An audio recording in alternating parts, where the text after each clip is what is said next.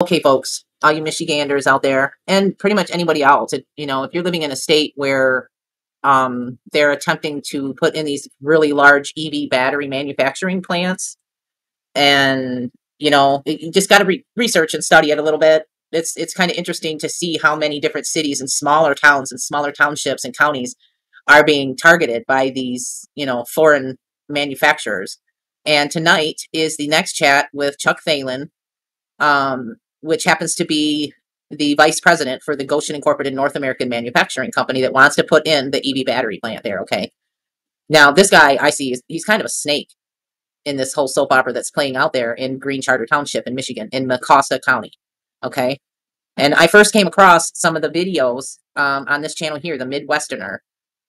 They cover the town hall meetings, and they also cover the Goshen VP's little chat sessions that he has. So if you want to just watch the town hall, you can go and check out the Midwesterner. And if you want to participate in this, little thing going on, this virtual town hall, they're hosting it at 7 p.m. tonight via Zoom. And there is a link. I'll put it in the comments. There is a link. I know I saw a link in this article. Yeah, to access the chat with Chuck Virtual Town Hall, you can visit this site. But hopefully the Midwesterner will be showing it and streaming it. So I'm going to try to watch it at the very least. Okay. So if it's something that you're interested in keeping track of this whole situation going on with the EV battery manufacturer, excuse me, Goshen, Gotion, not Goshen, as the AI interprets it in the closed caption. It's Gotion, Goshen. If you want to help keep track of some of that, offer up your opinion on it. If you're living in an area, even in another state, where you have your local authorities in your township or in your county trying to make deals with Goshen and some of these EV battery manufacturing plants and stuff to take over your territory, just really look into it really heavy, because right now out here in Nevada, we're living in what is being called a heat dump, and we're being put into this dryer, this kiln, so to speak, this microwave dryer that's just zapping out all of the moisture and creating this extreme drought situation going on. And I think some of it, and this is just my opinion, I think some of it is intentional, that they are intentionally influencing our upper atmosphere in creating this high pressure, superheated system, this dome that it is essentially microwaving us, essentially drying up all of the moisture from ground level, because they want to continue to put in these very large solar array fields. Okay. And they're doing it in these places, these lower lying areas where there's these, what they call dry lake beds, right? Where there used to be water sitting, where water would probably pool and sit again if they weren't superheating it and microwaving all of the water out of our atmosphere beforehand. So, I mean, we're being subjected to some intense environmental changes and subjected to some very intense heat out here, and people are dying. You know what I mean? People are actually dying. And not to mention, people are going bankrupt trying to pay their freaking energy bill to try to keep cool, because the NV Energy has justified them raising rates on us because of the demand, because they're putting up thousands more houses around us here. Anyway, that's another video. I'll probably do another video. I'll probably do yet another rant.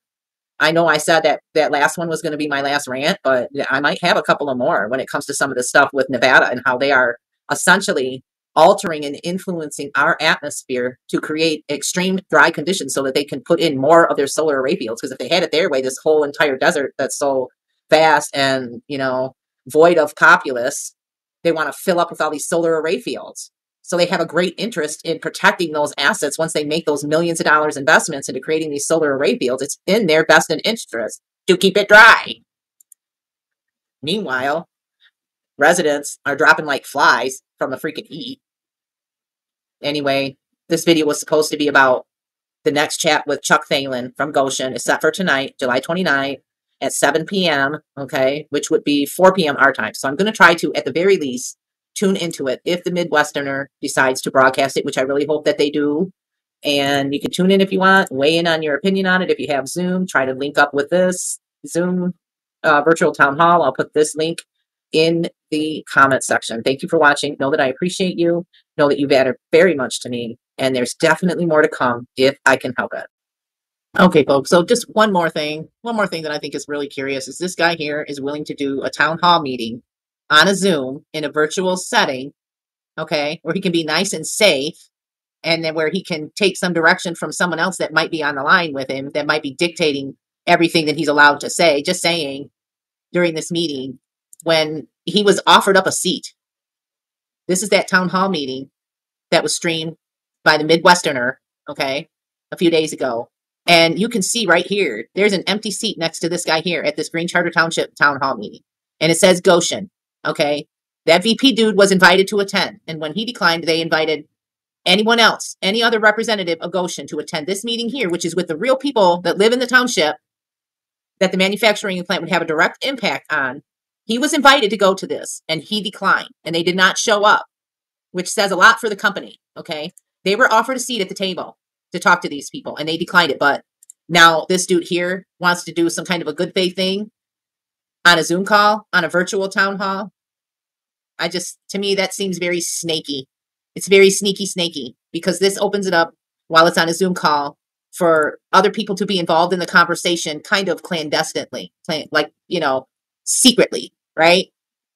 They can have this secret person watching and then typing in and telling this guy exactly what to say and how to respond to any questions that he might be posed with in his hosting a Zoom call on a town hall with the town. When the town was already together here, you had an opportunity. But instead, this is what you're going to do? This guy's a snake. Just putting it out there. That's my opinion. Anyway, just had to add that in there. Just a snakish thing to do.